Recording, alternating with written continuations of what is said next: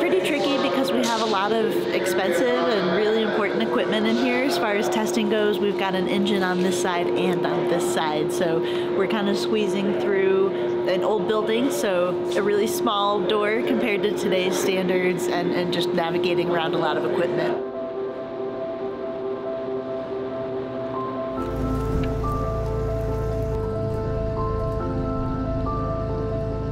Yeah, it's just kind of playing and guessing which way you're going to have to lean the machine to accommodate for the door, and then just kind of having the experience of moving other machines and sneaking into tight spots with it. This one's actually been pretty easy so far.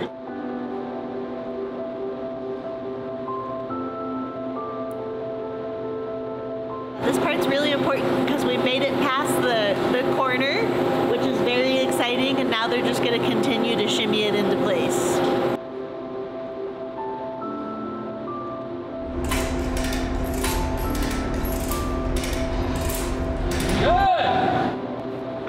The turbine is finally in its resting place, so now the real work begins of us getting it installed and up and running. This is a big start of our hydrogen research. We'll be doing a lot of work in the future on hydrogen as a fuel, and so that's kind of the cornerstone of the next step for at least utilities in getting towards zero carbon emissions.